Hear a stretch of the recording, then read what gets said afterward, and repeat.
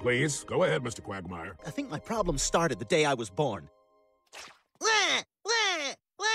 It's a boy, Mrs. Quagmire. Ah, that's wonderful. How do you feel? Horny. Really horny. Could you put him back so I can push him out again? I was born 9 times that day, and things never got easier. The only way I learned my ABCs was by learning the names of all the guys my mom slept with.